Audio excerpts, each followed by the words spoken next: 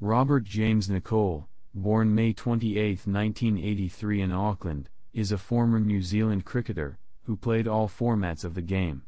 He is a right-handed opening batsman and bowled right-arm off-spin occasionally. Domestically, Nicol has played first-class, List A and 2020 matches for Auckland and Canterbury, and was the captain for Auckland. In June 2018, Nicol announced his retirement from all forms of cricket. He made his debut in one-day internationals in 2011, and to date has been a regular in the New Zealand side ever since. Selectors rewarded him with a place in the Test team in the home series against South Africa, but he found runs difficult to come by and has only played 2 Tests to date. He was also played as the opening partner of Brendan McCullum during 2012 ICC World 2020 held in Sri Lanka. Nicol had a wonderful ODI debut against Zimbabwe in 2011 at Harare.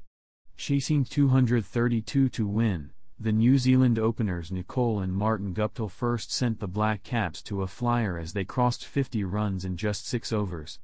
After that, he went on to score 108 not out, a brilliant century that included 11 fours.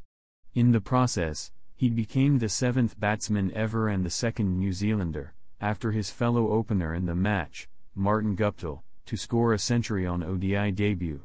The previous batsmen to achieve this feat were Dennis Amiss, Desmond Haynes, Andy Flower, Salim Elahi, Martin Guptill, and Colin Ingram. He was acknowledged the man of the match for his debut century, thus becoming the 50th player to be named man of the match on ODI debut.